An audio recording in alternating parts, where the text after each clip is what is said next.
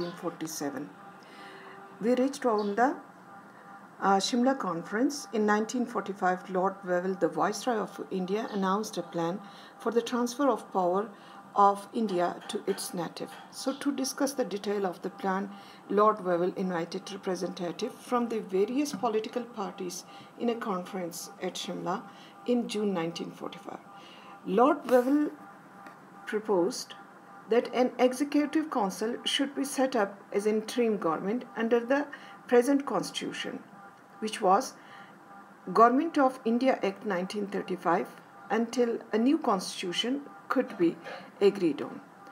The second proposal was that the executive council would contain equal number, 5 each of the Muslims and Hindus. And the third proposal was all portfolio will be given to Indians except defense and viceroy. So to discuss the formation of the executive council and the future handover, the viceroy called a conference of all the political parties in Shimla.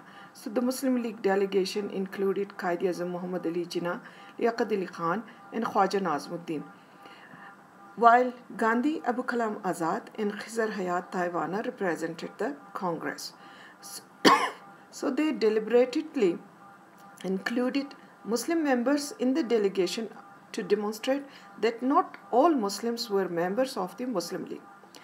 There was a deadlock over the Muslim League demand that all the 5 members of the Executive Council should be the nominees of the Muslim League. So the Viceroy accepted 4, and Chief Minister of Punjab and Unionist Party leader Khizar Hayat Taiwana demanded 1 Muslim seat out of the Muslim quota, which was accepted by the Viceroy. So Jinnah also pointed out as the Sikh and the scheduled castes on the council were bound to vote with the Hindus.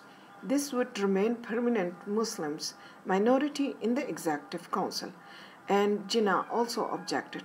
So Lord Wavell could see no solution to the problem and closed the conference on 14 July 1945. Another British attempt to find a solution had failed. Now let's see the election 1945-46. So the general elections to the provincial and the central legislatives were held in 1945-46. Both the parties took an active part in this election because the constitutional future of the India was demanded on the result of these elections. Both Congress and Muslim League contested elections on 2 exactly opposed slogans. Congress wanted to keep the subcontinent united, whereas the Muslim League wanted to divide it. So the result of election was that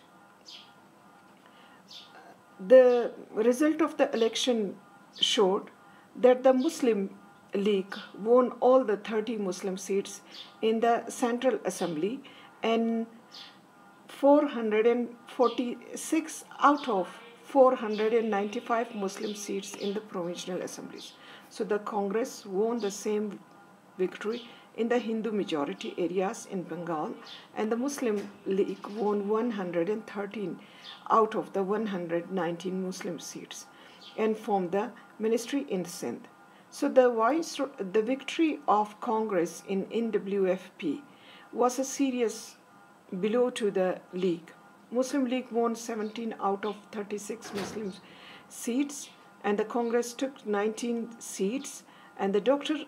Khan Sahib from ministry with Congress.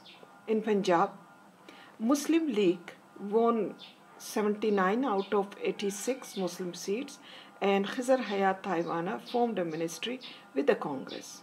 And Congress won total 930 seats, gaining an absolute majority in 8 provinces. So result of the election was not only divided the assemblies between the Muslim League and the Congress, but also approved the Muslim League claimed that it was sole representatives party of Muslims of the subcontinent and demanded for the establishment for a separate Muslim homeland was true.